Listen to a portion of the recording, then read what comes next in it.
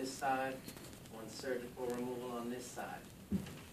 Since then, I've been thrust out front. I've been approached by many people that see me as a voice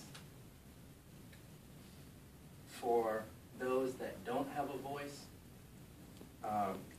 I see what happens in the courtroom, but now I get to see what happens in the community as people approach me and tell me the stories of their interaction with the police, that when there are no charges, these stories don't make the statistics, they just get buried away.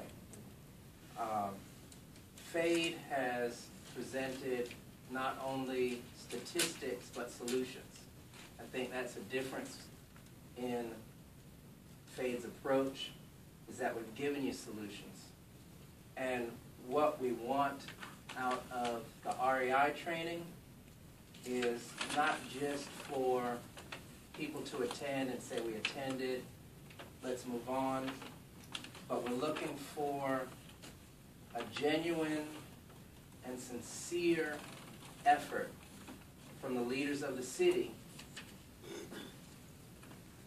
to start dialogue so that we're all on the same page, so that we all have a common definition of institutional racism, so that you know that we're not just pointing fingers, that we are all in a line and have a place to start with.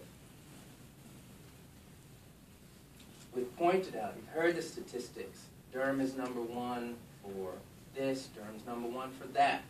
We've also heard tonight that Durham is #1 on a lot of negative issues.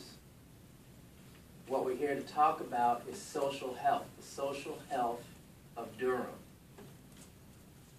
The HRC has an opportunity tonight to put social health of Durham in the forefront. Durham downtown is doing well. Let's take this opportunity, we've given a solution, to work on the social health of Durham and make it the city that it can be. Let's not leave those people that don't have a voice behind. I've seen them, they're real, their stories need to be heard, and actions need to be taken.